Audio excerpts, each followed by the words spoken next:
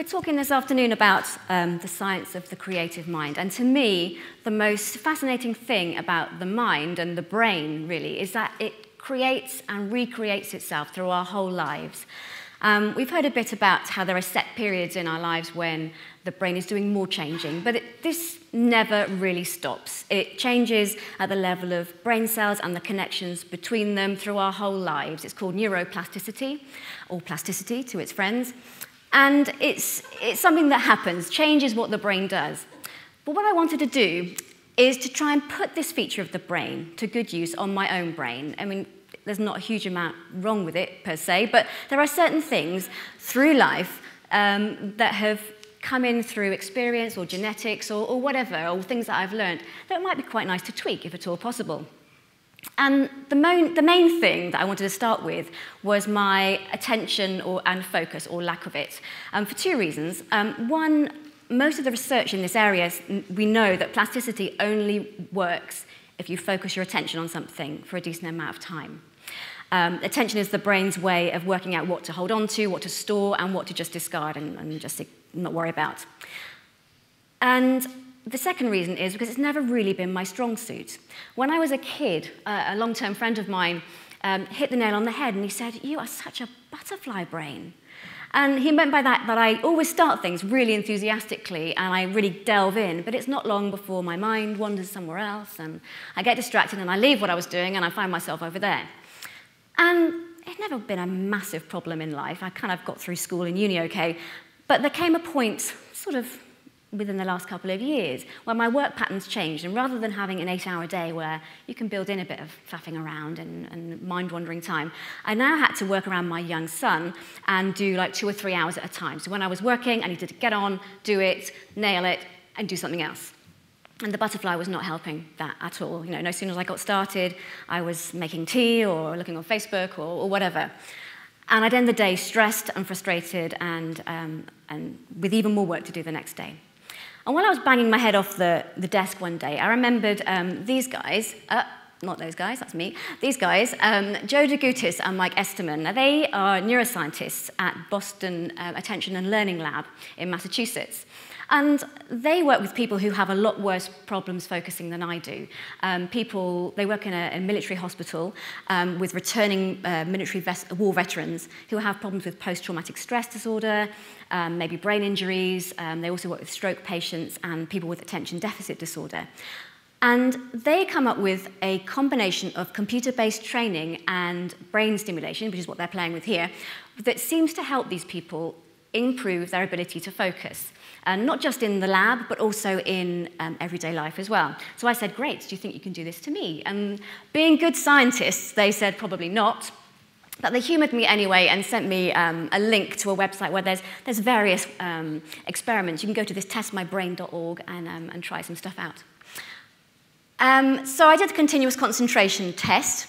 And this spits out a score. And at the end, it tells you where you stand compared to other people. And it said to me, you scored better than 0 out of every 10 people that did this test. At which point they said, if you'd like to come to Boston, we'll see what we can do.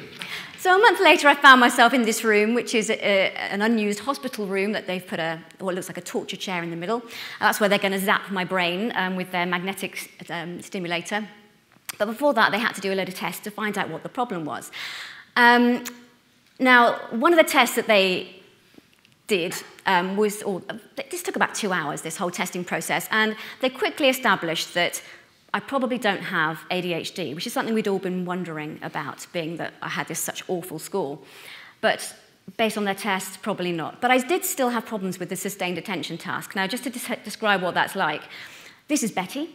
They nicknamed the test Don't Touch Betty, and that's because you have a series of faces flash up at you on the screen every second or so. As soon as you see a male face, you press the button. If you see Betty, she's the only female, you don't touch Betty. And it's really hard to describe how frustrating it is. It takes 12 minutes, but it feels like a lot longer. And I could feel my hand going for the button, and I knew I shouldn't be touching, but a gun to my head could not have stopped me pressing that button. And it felt a lot like sitting at my desk with a paper to read and not being able to get my brain to focus on the page. It was so frustrating. And sure enough, my scores came back, and this is me in the red, the score there, so I scored worse than the worst healthy person they'd ever tested on this, and I was sort of edging towards the kind of people that they treat who have brain injuries and PTSD. And at this point, they started to look a bit worried, because their normal intervention is 8 weeks long, and they take their time, and they really train people, and they zap them every week. They had, at this point, 4.5 days to work with me. So there was no time to lose. They sent me down to the MRI scanner, which wasn't a pirate ship. I was gutted about that. But they wanted to take a picture of my brain. So here is my brain. So the two things they were interested in, really. The top one here is in the blue, that's 3 different views of what's called the dorsal attention network. And that's the parts of the brain that spring into action when you are deliberately focusing on something.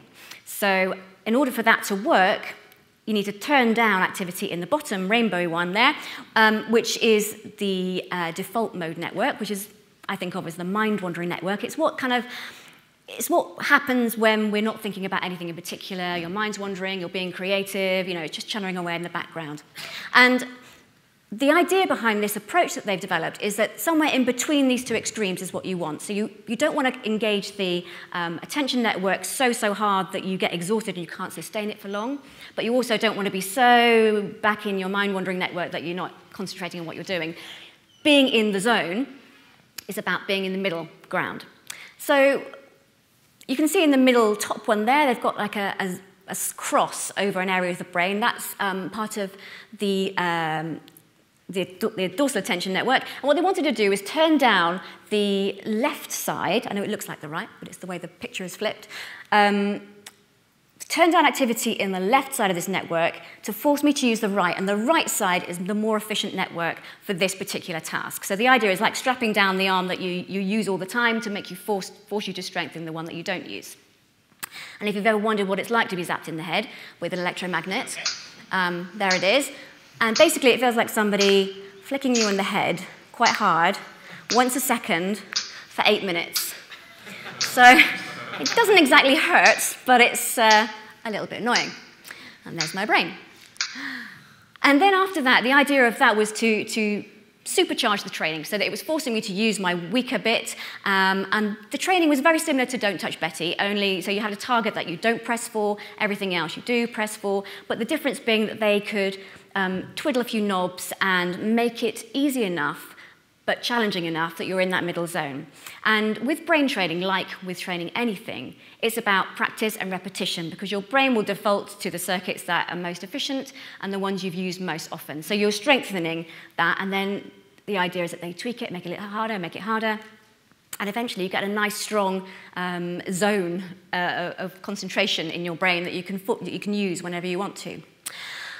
It took them a while to get me into the zone. They were looking even more worried by Wednesday. I was only there until Friday. But eventually, it got to the point where not only did my score improve from like 11% correct to 70% correct, but what was more fascinating to me is it felt totally different. Once I'd got myself into that state, before I had sort of white noise in my head, and I couldn't concentrate, and I wasn't really sure why, but it was driving me mad. By the time I got into the zone, I wasn't getting them all right, but when I did miss one and press when I shouldn't have been, I was kind of aware where my mind had wandered to. So I thought, I was thinking what my son's doing at home, or I was wondering if there's any wine in the fridge, or and I could bring my brain back and get the next one. So it wasn't complete loss. And apparently that's known in psychology as meta-awareness. You're aware of what you're thinking. And that's quite an important thing, because if you want your mind to stop wandering too far, you need to be able to nudge it back before it goes too crazy.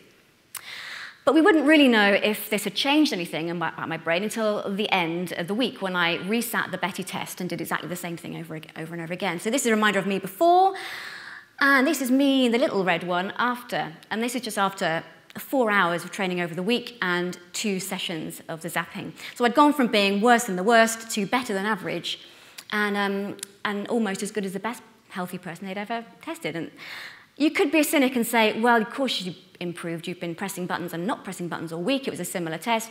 But they've quantified the practice effect, and they were expecting like maybe a 4% improvement based on other studies. I improved by 40%. So It seemed like quite a real effect. And I felt different too. I felt very kind of calm. It felt pretty good, I have to say.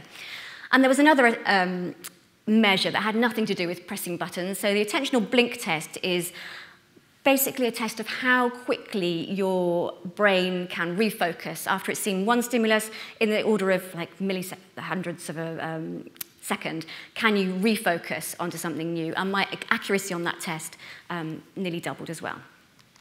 So the question, of course, is what happened?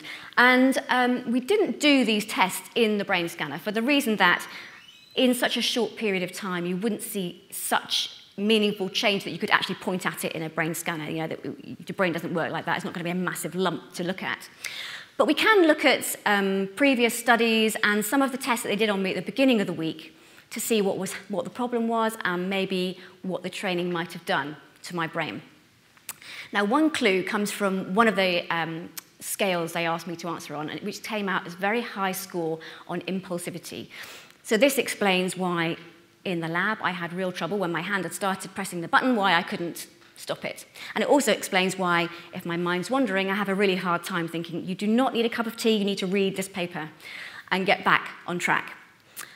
The reason why that impulsive streak doesn't make me some kind of crazy hedonist that has a great time all the time and does no work is because I also scored high on conscientiousness. So I'm basically a bit of a swot who just wants to get the work done and wants to do the job properly. So there's a bit of a tug of war going on here. Yeah, I want to work, but I also don't want to work. I also, hi, you know that feeling, right? So there's also another thing that plays into all this. I scored high on trait anxiety, so I'm the kind of person that gets a bit wound up about stuff. And all this tug of war going on and all this makes me worried, and then, hey, presto, stress kicks in. And one thing we do know about stress hormones that flood the brain is that they bind to some of the dorsal attention network and turn it down, which kind of makes sense if you think about it. If you're in a stressful situation, you don't want to be just looking at one thing. You want to be looking around for the exits and finding out where to go next. But in this situation, it's not terribly helpful. What the training did is basically practiced being in the zone, strengthening the circuits of being relaxed and ready and in control, and it turned everything else down and just allowed the swotty, conscientious side to come out. Which is great when you've got access to neuroscientists and brain zappers, but what if you don't? And now I don't. And the downside of adult brain plasticity is that you have to keep it going. It's like you can't go and do sit-ups for a week and then come home and slob about and expect your abs to stay firm. It won't happen. You have to keep this up. So what do I do? Well, luckily, there are a few things that have been shown in studies to work. One is meditation. So their studies have shown that long-term meditators have thicker areas of their brain associated with turning down the mind-wandering network and increasing focus. And, you know, obviously, that's what Buddhist monks have been doing for centuries. You know, increasing focus, turning down the wandering mind is what they do. I can't honestly put my hand on my heart and say I've been meditating every day since coming back from Boston, much as I would like to. But one thing I have been doing every day since has also been shown in studies to be useful, spending time in nature. Even in lab studies, even somebody looking at a picture on a computer screen of a natural scene improves their attention better than looking at a cityscape or a blank wall or whatever. So it seems to suggest that taking my little dog Django there out for a walk and stomp through the woods is actually going to restore my attention. And I have to be honest, that the only time I feel as good as I did during that time in Boston is after I've come back from a muddy walk and I sit down and I can really get on with some work. But to me, there are two take-home messages from all of this. Clearly, meditation and dog walking aren't for everybody, but what seems to be true is that whatever you do that gets you in that relaxed and ready state of being in the zone, of being engaged but not stressed, and being chilled out but not away with the fairies, the more you do that, the more that state will be there for you when you need it. So a quick survey of my friends and family, you know, there's all these kinds of ways, whether it's hanging off the side of a mountain or running or playing the guitar, it doesn't matter. Whatever you do, do it a lot.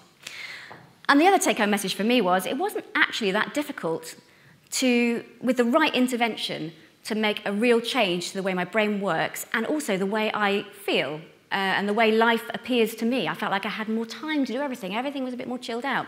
So now I've got a shopping list of everything that I want to change. So there's kind of there's quite a few things to work on.